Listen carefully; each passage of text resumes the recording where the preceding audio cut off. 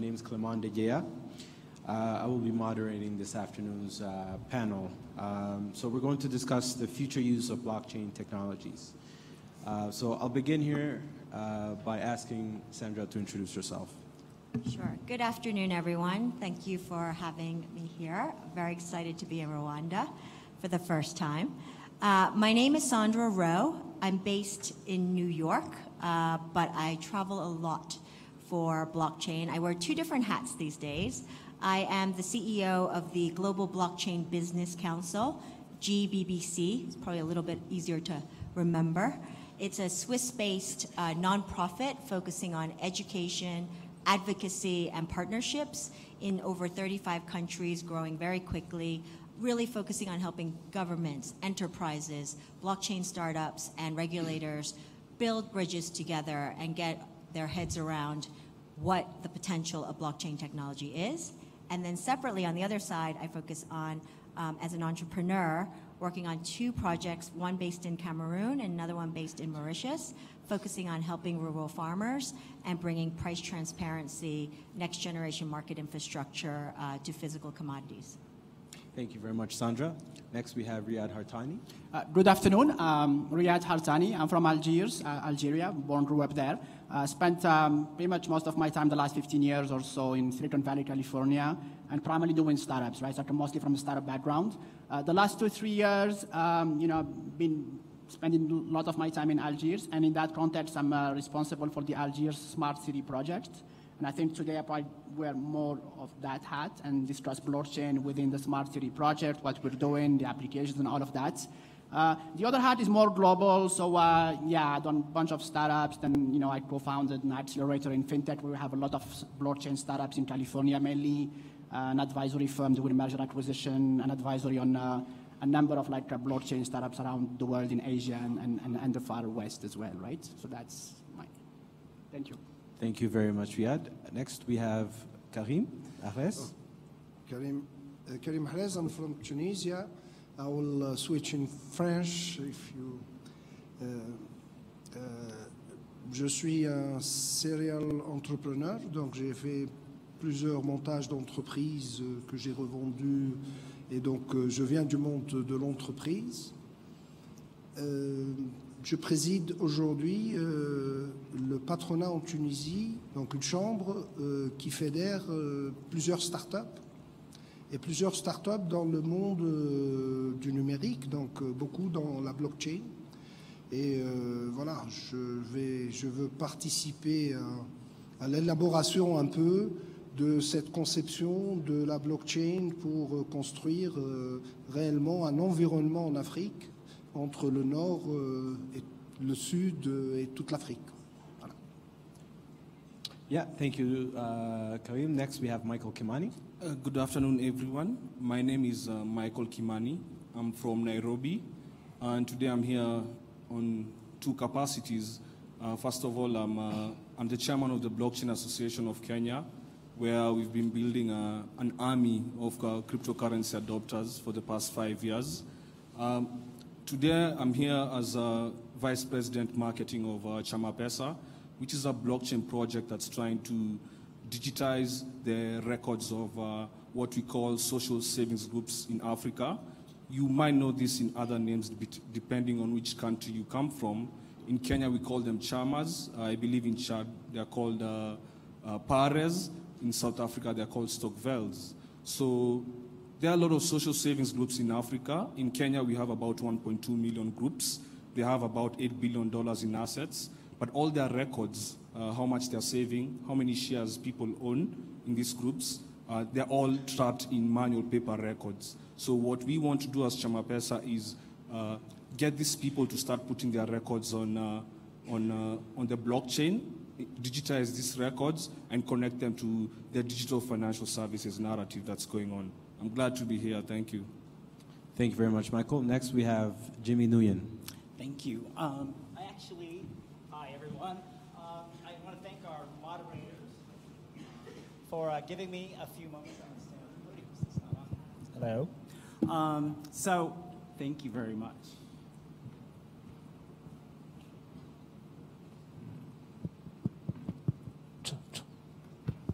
No worries. I'll stand here. I want to thank our moderators for giving me a few moments just to talk to you briefly before we get into our panel discussion.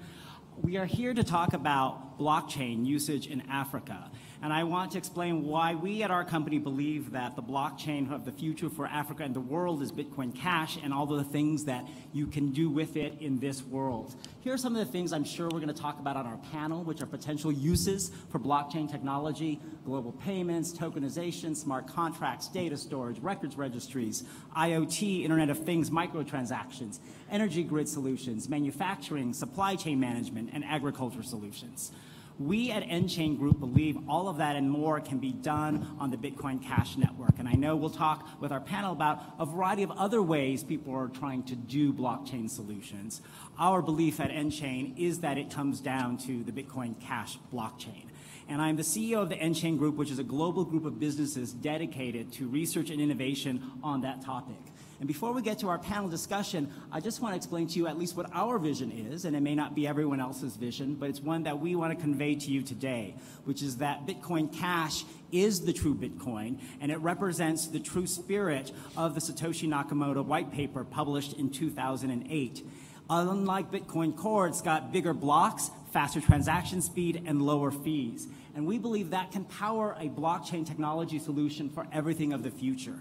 If you haven't followed what's happened in Bitcoin over the last few years, this is just a quick summary. The original Bitcoin chain was birthed in 2009. It became slower by freezing its blocks at 1 megabyte in size rather than increasing it. That led to higher fees, much slower transaction times. So some segments of the Bitcoin community last August got tired of the internal wars and debates in the Bitcoin world and decided to fork off and create the Bitcoin Cash chain, which emerged last August, with a vision to bigger blocks, faster transaction speed, and a more massively scaled network that we believe evinces the original Satoshi Nakamoto vision. So the basic difference is this. The Bitcoin Core chain remains at 1 megabyte in block size, and you can only fit about 7,000 or so transactions every 10 minutes into that. Whereas the Bitcoin Cash chain emerged with an 8 megabyte block. And next week, the first major protocol upgrade of Bitcoin Cash is happening, where the default block size is being raised to 32 megabytes in size to create throughput capacity for enough data and transactions to support a growing blockchain for all kinds.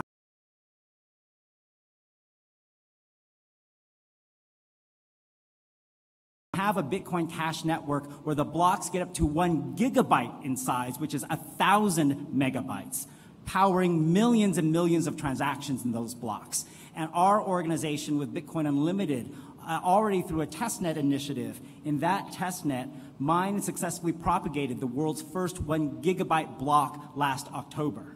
And if you want to believe in a bigger future to power enterprise-level massive blockchain usage in Africa and beyond, we believe in a day of 1 terabyte block sizes, which are 1 million megabytes. And Johannes Vermorel, who's the CEO of a company in France, is the one that birthed this idea, and we're working with his organization on a technical solution called Project Terab to prepare for a network that one day can have blocks of this size, which would mean approximately 4 billion Bitcoin Cash transactions possible on every block every 10 minutes and 7 million transactions a second. Meaning for 10 billion humans in the world, the capacity on that network to do 50 transactions per human per day. And because most of us don't do financial transactions of that number every day, it means all of you in this room who are interested in blockchain technology can run all kinds of other data transactions on the Bitcoin Cash network, but only possible on that network. And most critical to all of you is what's the other thing happening with the protocol upgrade happening next week. It's restoring certain operating codes, opcodes, that were in the original Bitcoin scripting language long ago, but that the Bitcoin Core developers turned off for various reasons we disagree with. Well, the independent developer groups in Bitcoin Cash have come together, we've worked with them, and starting next week, these opcodes are being restored in the Bitcoin Cash scripting language. What that means is the following. You are able to begin doing things such as tokenization of financial instruments, rewards tokens, colored coins, ICO-type tokens on Bitcoin Cash. You're able to start doing things like smart contracts, at least paving the way to them. Things that today people believe can only be done on the Ethereum blockchain using ERC20 and other protocols. But we and other members of the Bitcoin Cash community are preparing for the ability for all of you in this room, in Africa and the world, to do all of that on Bitcoin Cash, so that it becomes, in our view, the all-in-one coin that can act as a fast global payment system where you can pay for things, and you can also do the technical functions of tokenization, smart contracts, and many more advanced capabilities we can't even dream of today. And that is why we believe, when we're talking about what blockchain use can be for Africa and the world, or Bitcoin Cash is really the true solution. Here are examples of things you can do as tokenizing of financial instruments, but it also opens the way to what we believe is an on-demand economy, where things that you would normally buy, let's say like a car, instead of buying a full one like we do in the United States and owning it for years, you're doing it more on demand, not just through the Ubers of the world, but through tokenization, maybe buying a fractional interest in one that you get access to only when you need it. It's having goods and services delivered to you through the use of tokens just when you need it, on demand. And I think that will change the way ownership happens, which is very powerful for territories like Africa. Because you don't really want the car, you want the ability to travel. And if you can have that through a tokenized system, through fractional interest or the ability to rent the car for periods of time, that's a better way for people to empower themselves. Same thing with the house. It's very expensive to buy a house, to afford a down payment, to get a mortgage. But I've already seen ventures approaching us to talk about ability to create tokens, to allow people to own fractional interest in real property, to raise money for buying a house by selling tokens for a property that they want to buy and not having to go to a bank for a mortgage. Those are the kinds of things that we think are possible on Bitcoin Cash, and create what is a service economy around the world where you get something partially by tokenizing it. And that, I think, is a powerful dream for the world. I'll finish by mentioning what we do at Enchain Group so you understand our perspective. We drive everything we do to see this day of Bitcoin Cash as the dominant blockchain. We have a research and development business unit in the United Kingdom. We have an IP holding company with the largest blockchain IP portfolio, we believe, in the world. We have an investment arm where we invest in Bitcoin Cash products and applications. We have a consumer-facing business in Canada, which runs a Bitcoin wallet and exchange. And finally, we're also in mining. We have mining operations which mine Bitcoin Cash. It's a powerful world for blockchain, one that I firmly believe is ripe for Africa to embrace and use to transform yourself into things such as that on-demand or as-a-service economy for changing how you own, use, and leverage goods and services around the continent, around the world. So I hope you share this dream with me of Bitcoin Cash for Africa and the world, and I'll be more than happy to talk with you about it as the rest of the day goes on.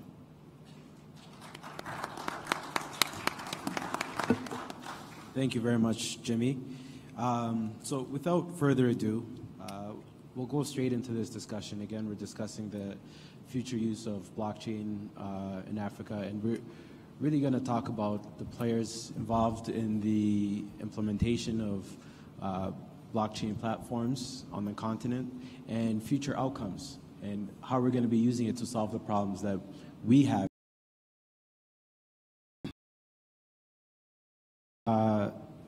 One of the things that we know is that mobile phone penetration is increasing year over year in Africa, and this can be looked at as an opportunity to be leveraged. So how can blockchain be used in conjunction with the Internet of Things to leverage the growth of mobile phone growth across the continent?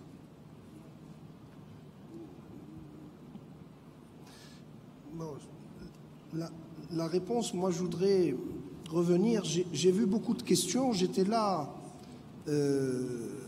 tout à l'heure dans la conférence qui était avant celle-ci, et si on est venu aujourd'hui, c'est pour apporter quelques réponses concrètes à cette construction autour de la blockchain. La compréhension de la blockchain aujourd'hui, moi je suis tout à fait d'accord que c'est quelque chose qui va changer la manière avec laquelle on va travailler ensemble. Parce que c'est d'abord une machine qui va créer de la confiance. et une machine qui est basée sur le travail en commun. Aujourd'hui, faire cette transformation, il faut d'abord maîtriser la technologie. Et maîtriser cette technologie, c'est commencer à la produire et à la mettre en place entre différentes régions. Nous, notre proposition, moi je suis derrière beaucoup de startups, mais comment on a pu réussir et adopter les technologies, du moins dans notre région en Afrique? C'est qu'on a commencé à faire des tests. Ce matin, on a signé entre deux postes, la poste tunisienne et la poste du Mali. Pourquoi? Pour tester la traçabilité des données entre ces deux postes-là. Et si ce projet donne un résultat, il pourra être dupliqué. Donc la réponse qu'on veut apporter aujourd'hui, c'est de commencer à faire des use cases, des tests, à mettre en place des gens qui travaillent ensemble, à prouver et à créer cette confiance qui se fait autour de la blockchain pour montrer des réponses. Donc c'est comme ça qu'on voit la transformation qui devrait venir à travers la blockchain. Thank you very much, Karim. That's a very good point. I'm glad you told us about that agreement. It's really nice to see that things are happening even as we speak here at this conference. And I'll follow up with what you said and put my question to you, Sandra. Just in the same token as he's speaking, is as an experienced professional in the fintech industry, how can blockchain make an immediate impact here in Africa on the way business is done? And you have to consider the existing challenges. So how do we address those challenges, seeing that we want to improve the way business is done? Sure. So for those of you who are just walked in the room, I mentioned I wear two different hats, one for a nonprofit that's focusing on education and blockchain, and the other one is an actual startup working on projects in Africa. And so when I think about some of the challenges, there's kind of two levels of thinking. There are probably more, but I'm going to just distill it down to two. So if you're a big corporation or you're a government, you have existing systems. And your point of view is probably coming from, can blockchain actually improve efficiencies in my processes? Or can it help me to do something to reduce costs? It's not necessarily a growth opportunity. And think if you're a startup or an entrepreneur, you're thinking about it more from a, where can I go to make lots of money and or solve also a social problem or a real world problem? And what we need is actually both. We need a combination of entrepreneurs who are willing to kind of create the leading edge companies and use cases. And then we need also the governments and big enterprises to also invest, create the ecosystems that will allow us to actually flourish. And I think I've heard this again and again, and I guess this is the inaugural blockchain session for Smart Africa. The talent pool, the education needs to grow here, and I think there's a real desire to have that happen. I also think there needs to be significant investment in the next generation of developers and business people to make that happen. Great. On that note, when we talk about getting young people involved and getting address this question to you, Michael, because you're involved in this space and it's really interesting what you're doing. So should social entrepreneurs be paying attention to blockchain or cryptocurrencies as a way to access finance? Yeah, absolutely. In fact, from Nairobi, one of the things we're noticing is some of the young people are looking at the token models that have come up as a way to raise capital. I think there's been a certain discrimination in Kenya, for example, where there are a lot of opportunities, and we have a lot of foreigners who are coming to fail to exploit these opportunities. And there was a report by Village Capital and EAVCA that said 90% of the venture capital that is coming into our country, that's Kenya, is going into foreign-owned startups. So I think there's the VC funding model is kind of skewed, and what I see blockchain, the open blockchain movement, what's doing, it's opening up capital from all over the world to find projects that individuals may be interested in. If you look at the current VC models, they're limited to what are called accredited investors, where you kind of need to have at least, I think it's $2 million before you can invest in a company. And the token models that have come up right now are making it possible for anyone from Pakistan to Australia to spot an opportunity in Kenya where there might be a social entrepreneur who has a great, interesting project. And all of a sudden, this person can tap into that kind of capital. Our company as well, as Chama Pesa, has also been made possible by this new token model, because we're using the token model on the blockchain to raise capital from our project. Previously, we had a hard time convincing venture capitalists to fund our project because it wasn't in line with what they thought was appropriate. In Kenya, there's been this boom in lending models, in fintechs that are lending. And we are coming from as a blockchain project, we are seeing that perhaps lending may not be the best way to lift Africa out of poverty. The best way might be to encourage people to save. And the venture capitalists completely disagree with this. So now all of a sudden, we don't need to go pitch a venture capitalist. We can pitch our product and our service to anyone else in the world. I think the other way that I've seen, an interesting model that I've seen from Nairobi, where there's this company called, it's called 4G Capital, and what they did, they created this, what's called a crypto bond. And their work, they're in the business of lending to small businesses and small entrepreneurs. And one of the biggest problems in Nairobi and in Kenya is the banks generally don't lend to small businesses, because small businesses don't keep their records on, it's hard to, they don't keep their records on digital platforms in a way that the banks would appreciate, that the banks would find their records to have integrity. And what this company has done, it's tapped into the cryptocurrency market by creating a bond that can be funded by the cryptocurrency market. And then these bonds, this cryptocurrency can be converted into USD and come back into the country as loans at a lower interest rates for small entrepreneurs in Kenya. So I do believe that the blockchain has made these new funding models possible for all sorts of businesses. Yeah. One last thing is, I met an entrepreneur from South Africa who's building a platform that would allow startups to pitch their ideas on a platform where investors could put money into this project. So you can see that the earliest entrepreneurs are thinking about how can we tap into this cryptocurrency to fund some of the businesses that might get overlooked in Kenya, for example. And I believe this applies to the rest of East Africa as well. Okay, great. Thank you. Thank you, Michael. Speaking of entrepreneurship, this question is for you, Jimmy. How do you see blockchain, or even the work that you're doing with N-Chain, with cryptocurrencies, how do you see that as a tool to facilitate intra-African trade? And what will it take for the public and private sectors to really buy in? So we at N-Chain believe part of the true power of blockchain, particularly on Bitcoin Cash, is the ability to create new forms of trading.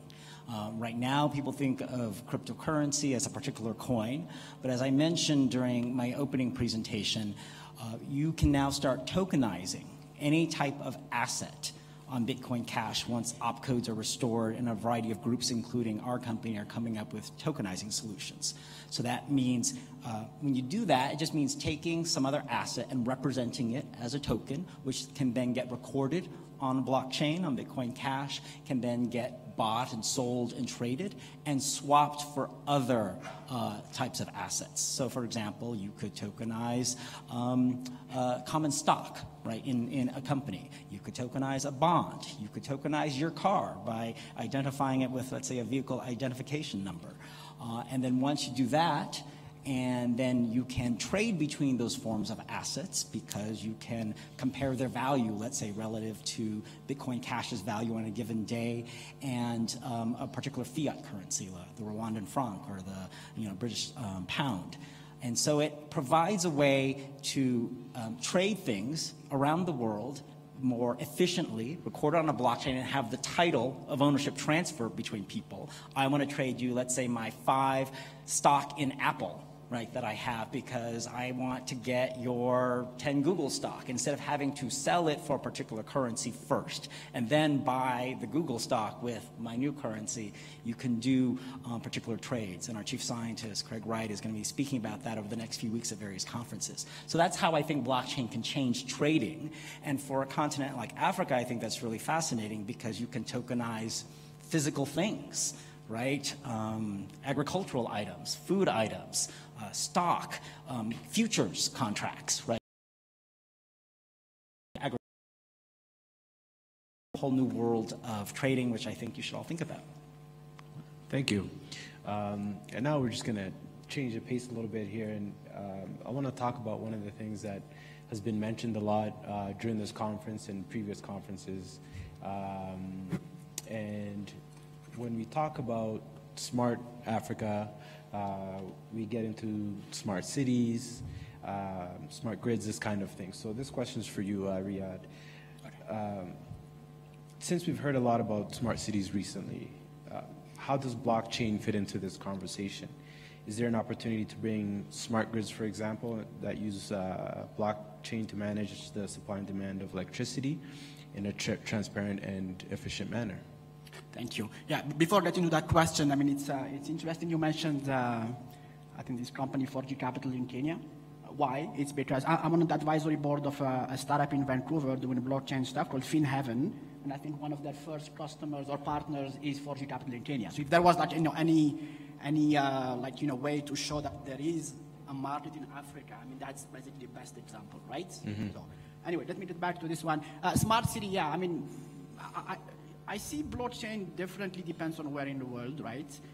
Startups and ideas in blockchain, I mean, we see them all the time in my accelerator and a few other things. I see at least 2, 3, startups a day on blockchain. 3 categories, like guys doing like fundamental blockchain platforms, sort of like, okay, replacing the internet type stuff in a P2P and all of that.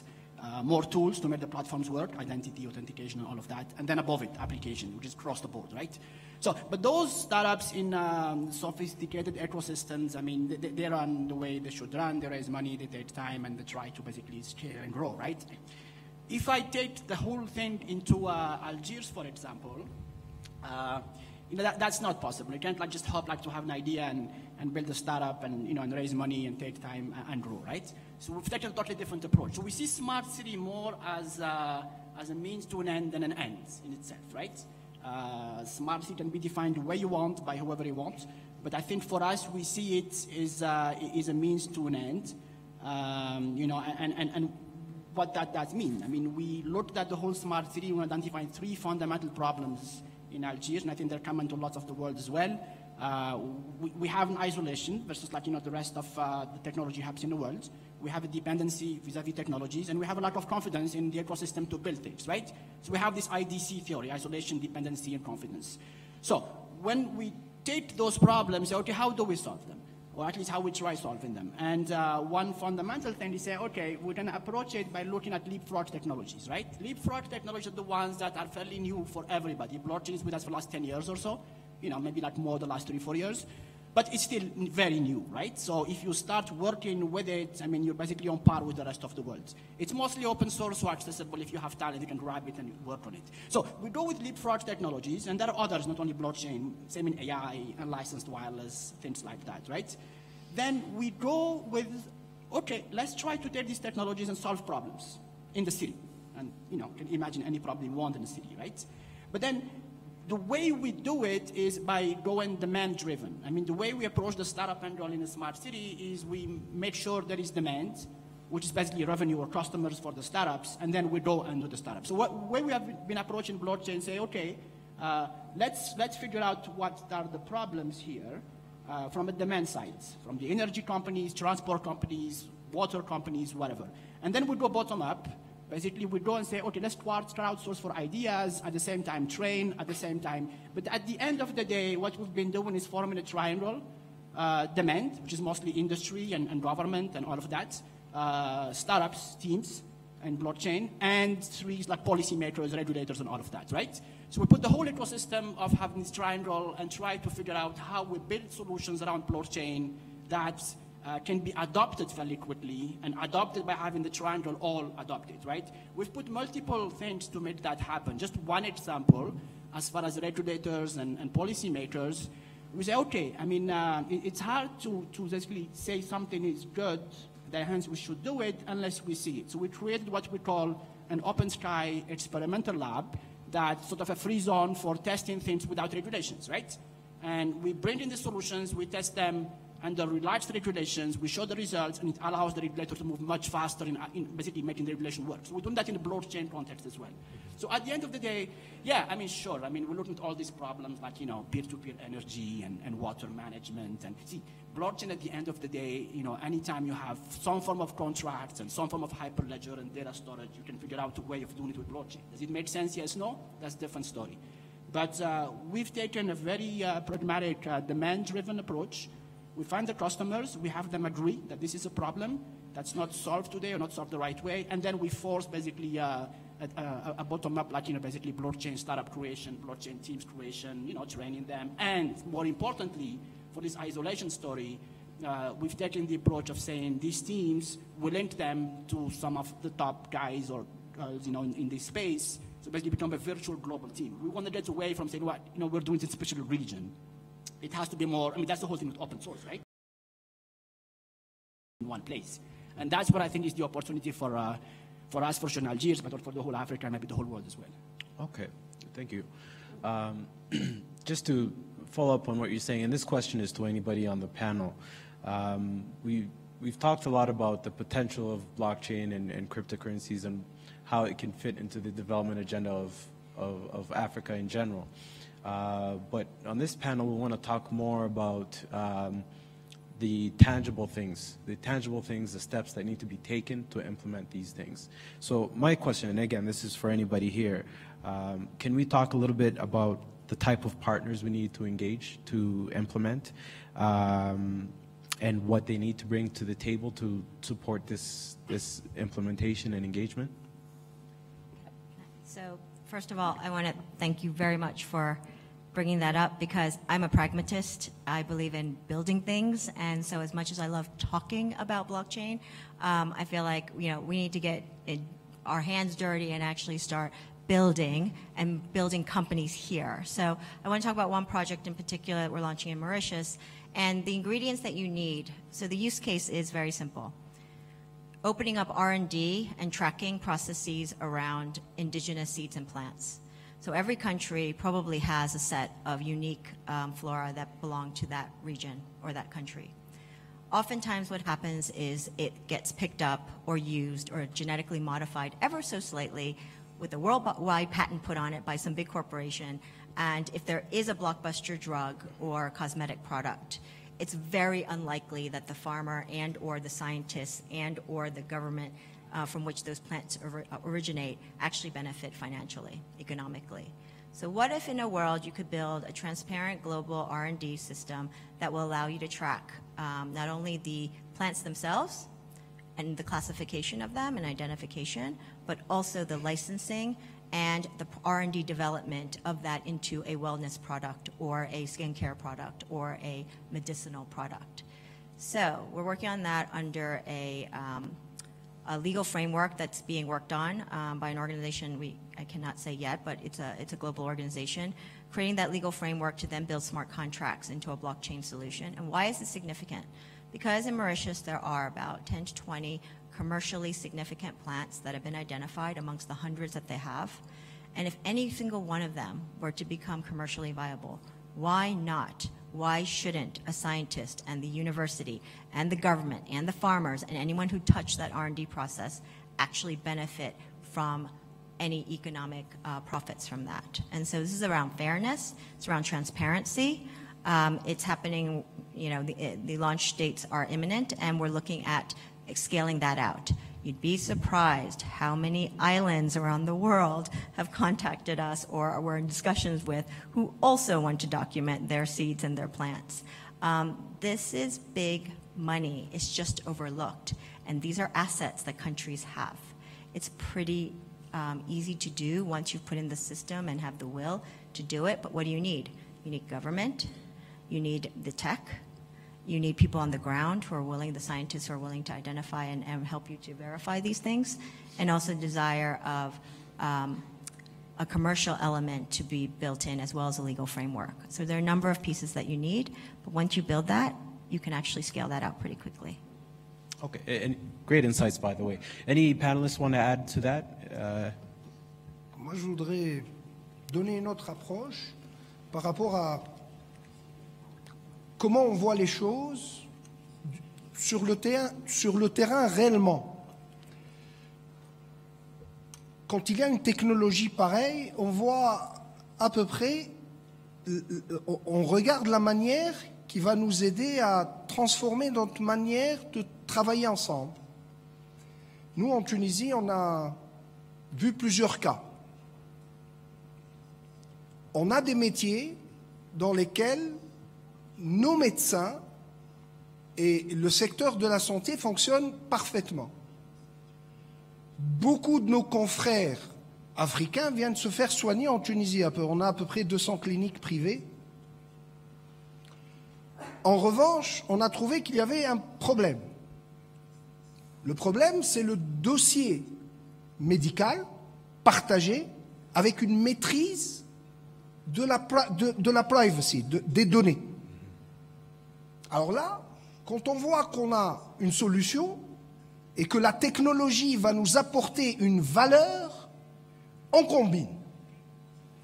Et c'est dans ce cadre qu'on est là aujourd'hui aussi en train d'étudier comment on peut travailler pour monter une sorte de blockchain dans la santé où la maîtrise du dossier médical sera faite par le patient et quand il se déplacera, pas seulement en Tunisie, ça peut être en Afrique du Sud, ça peut être en Algérie, ça dépend des spécialités qu'on aura dans notre continent pour partager l'expérience, mais le dossier médical sera la propriété du patient. Ça, c'est quelque chose sur laquelle nous, on va investir parce qu'on a le métier, on a des cliniques, on a des médecins et c'est une expérience qu'on pourra partager avec le premier pays africain qui voudrait bien travailler avec nous en Tunisie. Voilà un use case qui est tout de suite, qu'on pourra mettre tout de suite sur la table. That's actually a very great input. Did you want to add? Yeah, I'd like to add that I think where I've seen there's we need to do more partnerships is in capacity building.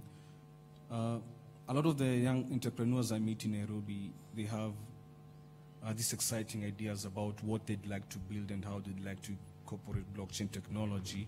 And the problem always comes in when they want to build this. There's really no one to build these things. You see, we have a lot of young developers in Nairobi, but they don't have this this new skill of building out blockchain applications or interacting with blockchain technology. And if you look at the rest of the world, there's no blockchain developer 7 years ago. This is a very new phenomenon. The technology is very new. There's no one who can claim to be an expert in this. And I think this is a huge opportunity for us to build capacity within our own young people. Our own young people should be able, this is an opportunity for them to learn this technology and learn how to build. And what I've noticed with a lot of the companies in Nairobi, they're having to export talent, you know. There's this company in Nairobi called Bitpesa, and when they were building their first application, they actually hired a consulting team from Germany. Yeah, so it's very unfortunate that this is a very new technology where no one had expertise before, yet we seem to be going in a direction where we have to find foreigners to come and help us build these things. So the kind of partnerships I'd like to see are partnerships between maybe local hubs within the continent, maybe universities and education centers with the development community abroad. You know, the people who are building the current blockchains right now, whether it's Ethereum, whether it's EOS, whether it's Bitcoin Cash or Bitcoin, how can we get those people together so that we can have this knowledge transfer? And we've been trying to do that in Nairobi. We're trying to get together developers for a hackathon and just invite any kind of developer from any blockchain project in the world. So I think capacity building through partnerships with the development community that's building out this new infrastructure. Yeah. Okay, thanks for that. Before I ask the next panelist, we're also going to have some time to get the audience their input into this conversation we're having. But before we get to that, I want to know, Riyad, your thoughts, and then Jimmy. So if we can quickly go through it and then get the audience involved. Thoughts on the same question? Yeah. Ok, très bien. Si je vois l'aspect blockchain, en fait, de manière générale, il y a deux types de compagnies, soit start-up ou autres. C'est ceux qui approchent le blockchain au niveau fondamental, c'est-à-dire développer des plateformes technologiques, genre évolution Internet, évolution routage et tout ça. Donc c'est fondamentalement du risque technologique. Et la deuxième catégorie, c'est plus des boîtes, des start-up qui sont sur de l'applicatif, où ils prennent la plateforme, ils font des choses au-dessus. Et ça, je le vois plus comme un risque business, risque scale, risque marketing, mais moins sur le risque technologique. Si je vois Alger, par exemple, une grande partie des pays émergents, en fait, c'est plus la seconde catégorie. Et donc, très vite, donc, on dit la deuxième catégorie de boîtes en blockchain, très vite, on se dit, OK, comment on les fait réussir? La question principale, et ça s'applique à différents types de startups, pas juste les startups blockchain. Et la solution qu'on a prise là, c'est plus accélérer l'aspect demande, l'aspect client, l'aspect revenu. Parce que l'aspect capital va être problématique, sur le moyen terme au moins, sur différents pays. Donc c'est l'aspect plus comment accélérer l'aspect demande. Et dans le contexte de blockchain, on trouve en fait la solution. Ce qu'on voit aussi, c'est l'adoption et l'aspect influencer les régulateurs de manière à accélérer le matchmaking entre le supply and demand au niveau des technologies. Donc il faut voir vraiment les aspects startup blockchain comme d'abord c'est une startup, ensuite c'est du blockchain. Et faire réussir les startups, par exemple à Alger, ça ne va pas se faire naturellement. Il faut les aider avec l'aspect demande parce que l'aspect capital va être problématique. Donc voilà. Et je pense sur le blockchain, c'est la même chose, mais juste l'aspect nouveau, l'aspect régulation, l'aspect policy making, et ça va contribuer à améliorer le matchmaking demande et supply. Donc voilà. Merci. Jimmy? Sure. In my view, partnerships need to happen in three key areas. One, as you've heard about, is education for developers in particular and people who want to work in blockchain. There's a huge shortage of developers in the world who know about blockchain at all, and for us, the Bitcoin Cash chain. And that's why we are doing things such as supporting next generation city blockchain development programs. We're doing one right now with a company called Stack Lab in the Philippines, not in Manila.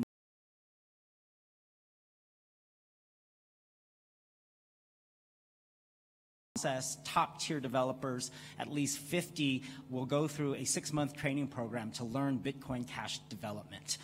We're doing that to fuel what we hope to be a next-generation tech hub there, and then trying that in other cities across the Philippines, which is a great place for development. I think something like that needs to happen here in Africa and other territories. It could be done with universities, private training programs. We at nChain are also doing something similar with an engineering school in Paris to help train the next generation of Bitcoin developers. Secondly, I think we need partnerships and more people running exchanges. Cryptocurrency of any type is very difficult to get here in Africa. I believe there are only 3 countries that have online exchanges operating here. So we've been approached about whether we can provide technological support to create back-end systems, to enable more people who want to operate exchanges here, to give people access to Bitcoin Cash. I think that's important. It'll probably also take some government regulatory, if not approval and licensing, at least recognition that they can operate for a while and leave them alone. And finally, I think that people forget another partnership that this community needs: legacy businesses. A lot of people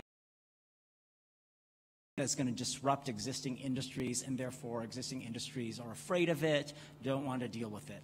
The reality is they are, and if you're thinking of a blockchain venture, you're going to be solving a problem ideally that can be improved with blockchain technology. And that often can be best done by working with partners who are the big legacy businesses, because they can help identify the problem and how your venture can help solve it. It can provide you a platform for usage and customers and funding.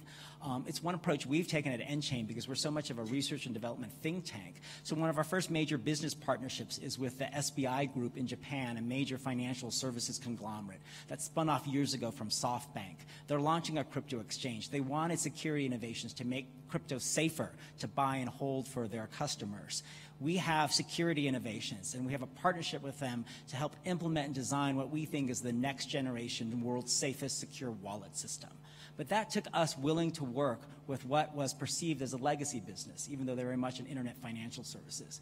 And we've been approached by others in other industries. And so I encourage you not to be afraid or feel that legacy businesses don't have a place in the blockchain world. They absolutely do, and I think they are a great place for you all to form partnerships. That's a very good point. That actually connects to what Kareem was talking about in bringing privacy to people who want to have their medical records when they travel abroad for healthcare. So on that note, I think one of the takeaways from this is that education and just a buildup of knowledge, a critical mass of knowledge about the potential of blockchain is required.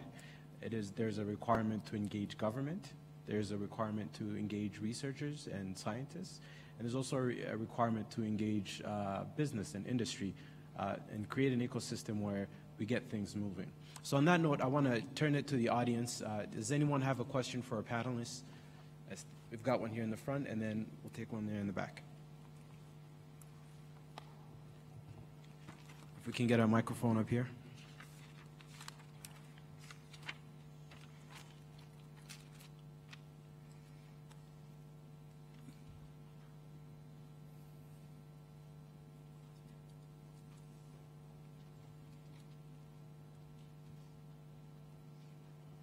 So we'll take 3 questions, and then once we take all the questions, we'll answer them, and then if we have time, we'll take a couple more. So how can you in good conscience say that by sequencing DNA and putting them on the blockchain, you're adding value? I mean, everyone loves to lambast patents and whatever else, but seeing as you cannot actually patent a DNA, and I'll say that as a person with an LLM, in that area, you can't. You can patent sequencing technology. You can patent how to do it. You can patent what you do to detect it. You can patent detection things. How can you say, by doing this and getting people to spend a lot of money, that suddenly they're going to have value when they don't? There's no new technology for actually finding these things created. That simple. How do you do that in good conscience? Was there a question? How do you do that in good conscience? How do you lie to these people saying that they're going to sequence their information, make value, when that is just false? All right. I'm not sure if anyone wants to take that. To me, it sounds like a comment. I will. But all right, Jimmy. Now or later. Sure. Just hang on a second. We'll get to that after. We're going to take 2 more questions. But I will come back to you for the answer for that. Yes, please. Okay, thank you, Chair. My name is Maktar Sek. I'm working at United. If you can please stand up. I'm working at United Nations Economic Commission for Africa. And we did a lot in blockchain in Africa. Let me shift now to French because I have some issue concerning Tunisia and Algérie. Bon, je pense que votre session est très importante et intéressante pour les différents participants. Parce que je pense qu'actuellement, on est d'accord que la technologie blockchain contribue à l'efficacité au niveau de plusieurs secteurs. On a vu beaucoup d'avantages dans tous les secteurs de la vie. Donc on a vu en Tunisie avec le e-dinar, qui était le premier pays au monde à mettre sa monnaie locale au niveau de la blockchain. Il y a des applications aussi, je pense qu'il y a des gens du Ghana, le Bitland qui utilise la transformation cadastrale par le blockchain, et aussi beaucoup d'applications aussi au Kenya, en Afrique du Sud, où il y a 6 banques actuellement, les plus grandes banques utilisent blockchain. Mais le problème principal que je n'ai pas entendu ici, c'est comment il faut faire pour que l'Afrique puisse en bénéficier. Et il y a déjà un fondamental qu'il faut résoudre. C'est le problème de l'énergie. Parce que le blockchain est herbivore en électricité. Je vous donne un exemple. Par exemple, en Afrique,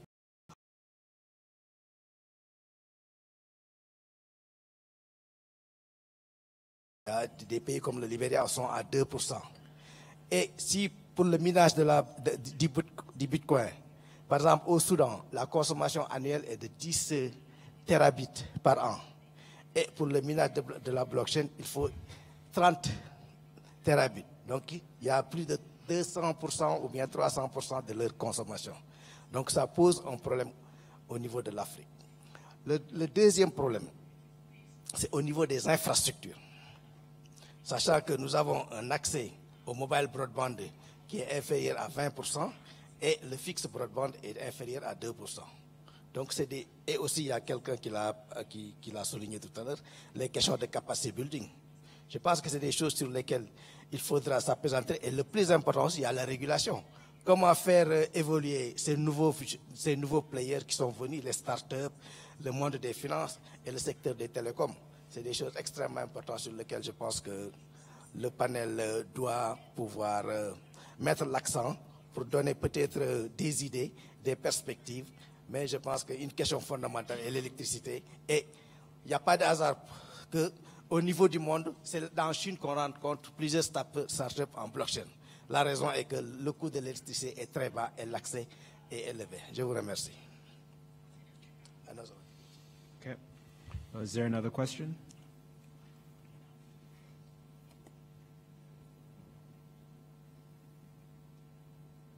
Okay, we'll just take those two questions for now. Jimmy, you want to take the first one? Well, I get the privilege of working with Dr. Wright on a daily basis, and I can tell you he has some very strong opinions, and I think that, not to directly answer his question, but to, I think, explain the point of his question, is that a lot of people are creating tokens and, quote, blockchain projects, what they're calling blockchain projects today, which really aren't necessary. It's caused by this wave of ICOs and tokens you've seen. There's now over 1,000 coins out there, right? And everyone's got a coin. I mean, by the time I leave, I'll have a Jimmy coin, you know, here. And people are doing it because, frankly, they're just trying to come up with an idea, most of them, just to make quick money. Nothing wrong with that, but why Dr. Wright's asking, can you, in good conscience, do something by creating a project that's just going to record to a ledger, which is what a blockchain is, data that already exists, and doesn't create any new utility, new function with your token. That's not a good use of your time, energy, and more importantly, people's investment money who might buy your token. So what we believe is that tokens have a place and a purpose, but we would encourage people not to create a token just to record data in it that already exists somewhere that you're not adding new functionality to. So the example I gave in my presentation about tokenizing assets and then being able to trade them or do something different, for example, changing how you own property in Africa or own a car because it makes it easier for people to afford partial interest in something and they don't have to save as much money for a full car or a full house. That's a unique added functionality for a token, which is more powerful than just trying to launch a project that records existing data with no new function. That is what we're asking you to think about. And we think that could all be done to quickly answer the second question on Bitcoin Cash, which you don't have to mine, let other people mine it and do your token and operate on a public blockchain that you don't have to run yourself and have mining yourself as opposed to creating your own private or new blockchain where you have to mine. Use the public blockchain that's out there and it'll be powerful enough for the whole world. Yeah, I'd like to pick up on the gentleman's question from the UN. Sorry, Michael, just before we go on, I'm not sure. Riyad, did you have something to add to that? No, okay. Yeah, go ahead. Yeah, so I don't think it's necessary for all of us to mine. The whole point of Bitcoin and Bitcoin-like systems is that they are accessible to everyone. You don't need to personally run a mining center for you to confirm that, for example, your transaction has gone through or if your funds are still available, because the blockchain is a public ledger. And I think it's natural that the mining centers, naturally going to end up in the places where it's most efficient to mine. This could be areas like Iceland or some of the colder parts of China, and there's really nothing wrong with this. The other point I'd like to add regarding that is there's also a movement where running blockchains is moving away from proof of work, which is the mining-intensive process of supporting the Bitcoin blockchain, to other consensus methods that do not necessarily require mining. And I'll give an example of one blockchain known as the EOS blockchain, which instead of using mining, it uses data centers. It uses data centers for storage. And in fact, the money that would have been used, would have been burnt up as electricity, is instead used to fund projects that are built on this blockchain project. And one example of how that has made it possible for Africans to participate is in Nairobi, where the EOS blockchain is looking for what are called 21 block producers, people who support this blockchain. And there's a candidate in Nairobi. There are a group of young people who have got together in Nairobi, and they're making a bid to be one of the people to host one of these 21 or the 100 supporting data centers. And this is not something that requires electricity. This is something that just requires an internet connection, a strong internet connection, and a data center. And those young people in Nairobi are working with Liquid Telecom. So you kind of have to move away from just thinking about blockchains being about mining only. There are other consensus methods that don't depend on that. Regarding your second question on how can Africa tap into this cryptocurrency technology and blockchain technology, personally, where I've seen one of the places where we could benefit the most is in connecting Africa to the rest of the world, or connecting Africa to the virtual world, because sometimes we forget that we are living in an economy where we both have the physical, geographical areas, and we also have the virtual internet economy. And Africa has really suffered because we have sort of become accustomed to using the US dollar. You know, we have built systems that are so dependent on the US dollar, which is, unfortunately, it is someone else's currency, yeah? And what that has done is it has burdened us with some of the rules that come with using someone else's currency. I'll give you a practical example from Nairobi, where actually this is a problem not just in Nairobi, it's a problem in East Africa, where a lot of young people are now looking for opportunities online, and up to the point where they get paid, everything goes smoothly, but as soon as they want to get paid in virtual US dollars, that's when problems start emerging, because there are a lot of rules surrounding how the US dollar can be used in various countries. You can't transfer more than $10,000. If you need to transfer $2,000, you need to provide a lot of identity information. Your funds can be frozen. And these are some of the rules that burden us, because it becomes really difficult for these young people to get paid. A lot of them have their funds frozen because they can't provide a street address for where they live. Now, if you've ever lived in Africa, you know we don't have street addresses. So when I look at cryptocurrencies like Bitcoin, I see a new internet currency or an asset or whatever, but just a means of value exchange between borders, between geographical borders, and between virtual and geographical borders that do not come with any rules. So this is a value transfer mechanism that is just neutral. It doesn't tell you these are the rules you need to abide by to use this. It doesn't ask you for identity information. And I see that as a great opportunity for Africa, because it's giving us a clean slate. We can decide to build identity rules for how to access money from abroad based on what works for us. We no longer have to look up to the United States and ask them. We don't have to look up to the United States to tell us, if you're going to access $5,000 from PayPal, you need to give us XYZ information, and we don't care if you have this kind of information. And if you go a step further across that vertical, you will find that these are the same systems that we use for moving money through the corresponding banking system. If it's farmers who have to get paid in the billions for for tea, for coffee, for some of the commodities coming out of Africa. These monies usually have to move through 3 or 4 banks in Europe just to get here.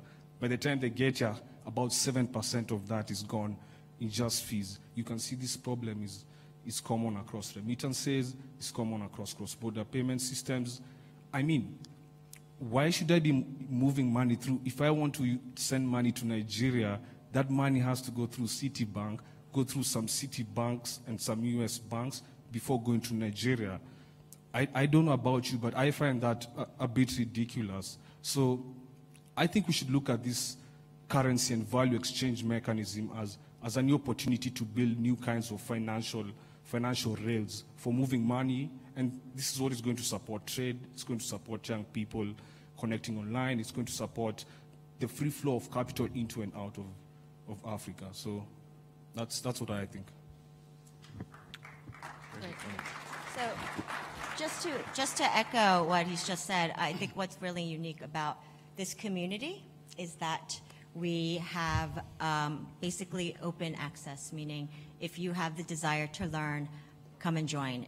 I started off going to fairly dodgy pubs in London, learning about Bitcoin back in 2012. Obviously, a few people had already learned a lot about it, but when it was actually, even back in 2012, there weren't that many people. You just kind of figured it out by meeting up. There were meetups, and then those meetups grew into very specific silos, and people got into other cryptos, and then that community grew, and then there were development-specific communities. The point being is that this is really a grassroots effort.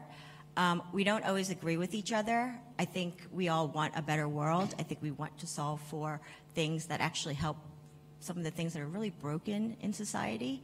But I also believe that we should be respectful of, our. And I absolutely believe in free speech, and that if you don't believe in something or you disagree, that's fine. But it's the community aspect of this is going to help us build stuff together. Or if we decide to go down the other route and not work together and be respectful, then we won't have we won't fulfill the potential that we can fulfill with this technology. Thank you very much, Sandra. So I think we've run out of time here. Any last points, any last insights from anyone? Moi, je voudrais rebondir sur le problème de l'infrastructure en Afrique, soit électricité ou infrastructure télécom. C'est une réalité. Je pense que dans l'avenir, les investissements vont se faire au niveau des infrastructures, aussi bien électricité ou infrastructure télécom. Mais ce n'est pas un handicap pour ne pas faire rêver les enfants, les nouvelles générations, pour construire une Afrique numérique. Ça ne doit pas être un obstacle. On est là pour montrer l'exemple. Et je vous assure qu'il y a beaucoup d'aberrations en Afrique. Beaucoup. Je vais utiliser une. On est deux. Il y a l'Algérie, il y a la Tunisie. C'est le nord de l'Afrique. Si je vous dis, et cette problématique, je l'ai posée à mon ministre ce matin, en Algérie, il y a un dinar. En Tunisie, on a un dinar. On achète l'électricité, le gaz de l'Algérie. On reçoit 3 millions d'Algériens en Tunisie. Comment les échanges se font? Eh bien, sur la frontière tuniso-algérienne, on trouve des gens en train de faire les échanges de monnaie fiduciaire sur toute une route, dans l'aller et dans le retour. Ben, il ne faut pas être très intelligent pour voir entre les deux pays. Si on arrive à créer une crypto-monnaie pour déjà faire en sorte que les États contrôlent l'argent qui circule, parce que les États ne contrôlent pas. L'argent qui circule, il circule dans le marché parallèle. Ils ne le voient pas, il n'y a pas de taxe. Donc, contrôler tout ça à travers une monnaie, c'est déjà quelque chose. Créer de la valeur autour de tout ça, ça peut vraiment apporter des réponses. Voilà des aberrations où, petit à petit, si on commence à voir, point par point, comment cette technologie basée sur la confiance, encore une fois, La blockchain, moi, je ne l'aperçois pas comme une technologie. Je l'aperçois comme un moteur à donner plus de confiance entre les transactions qui vont se faire. Et donc, petit à petit, on pourra construire cette Afrique. Et l'infrastructure arrivera parce qu'on n'a pas le choix. On va la construire et le numérique est là, on ne peut pas dire non. Voilà. Thank you very much, Karim. Maybe a closing statement here from Jimmy. Yeah, I think I would just close with a thought that I encourage you all to believe in a borderless world where you have more power and control of your finances and data. That, I believe, is the true power of blockchain technology. Eliminate what the world historically has treated as differences between us in currency, in borders, in what we can trade or not trade. Blockchain technology provides the vehicle to allow that to be all done much easier, faster, and without needing to trust intermediaries in between. That's the power I think can really transform Africa if we're talking about not just a single digital market for Africa, but a single digital world, currency, blockchain. We think that'll happen on Bitcoin Cash. Thank you very much. And I want to thank all our panelists, and if we can please give them a round of applause for an excellent discussion.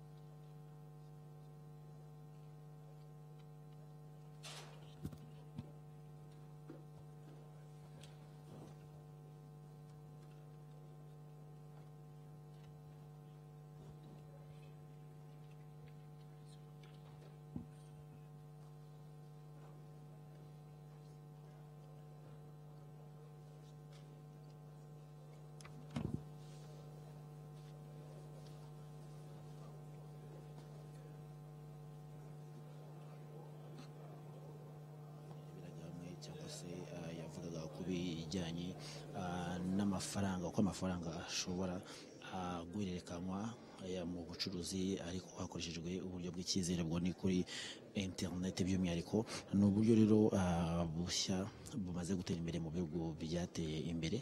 Ni uburyo bwitwa blockchain, aho ushobora gusaba amafaranga cyangwa ushobora kuguza umuntu amafaranga binyuze kuri internet, akayakwemera akayaguha, ariko ahanini bishingiye ku cyizere. Abantu benshi ntabwo bafite umwanya wo kuba bashobora kujya kutonda umurongo kuri banki, umwanya munini kuri banki bategereje amafaranga, bigiye bavuga ko bishobora gutinda.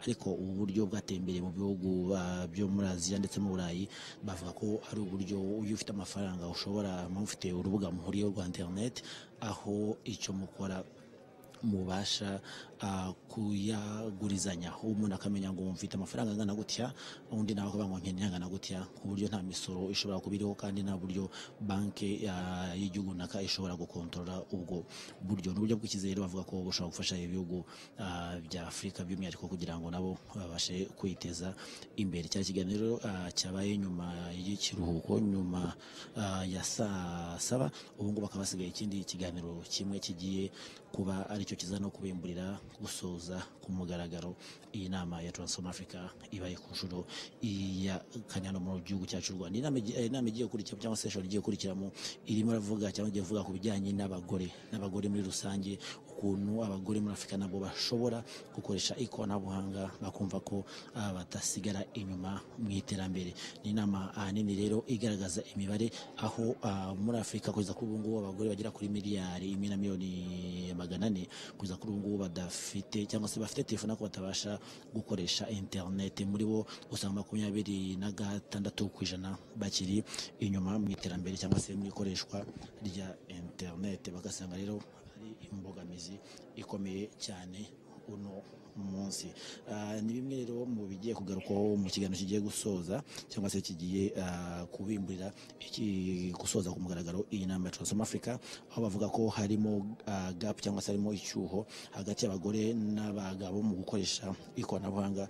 Icyo cyuho kingana na 26 kwijana bagiye kurebera hamwe ese harabura iki kugira ngo n'abagore babashe kwibona muri ubwo buryo bw'ikorana buhanga, kuko biragaragara ko 10% by'abagore bo muri Afurika bari inyuma mu gukoresha ikoranabuhanga ugereranyije n'abagabo. Ibyo rero bikaba bigaragaza ko nko muri ubushakashatsi bwakozwe mu ntangiriro z'uyu mwaka wa 2018 bigaragaza ko abadamu miliyari 1.2 bakiri bagifite ubukene cyangwa se bakiri mu nzira y'amajyambere, mu bihugu bikiri mu nzira y'amajyambere kuza kuri ubu badafite cyangwa se badakoresha internet. Bagasanga rero ari ikibazo cyangwa se ari imbogamizi ikomeye cyane mu bijyanye no guteza imbere abagore cyangwa se kwibona nabo mu bukungu bushingiye ku bumenyi.